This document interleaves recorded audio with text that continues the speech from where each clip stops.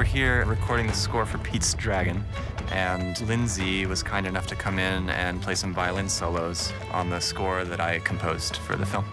Hey, Elliott! I'm a Pete's Dragon fan, so I was so excited when that was the project. And meeting Daniel right off the bat, it was like, this is gonna be fun. Oh, good. The first time that I met Lindsey, she was wearing a t-shirt that said, "Eat, Sleep, Violin" on it. And I thought, oh, I know.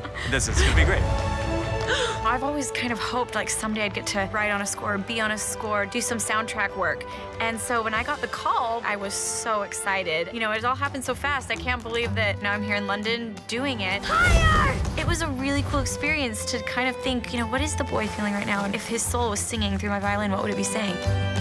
I've never written like that before, and it was a really neat experience. I love anything Disney. It's a bucket list of mine. I've always wanted to work in soundtracks, so to start to get into that world, it was really fun.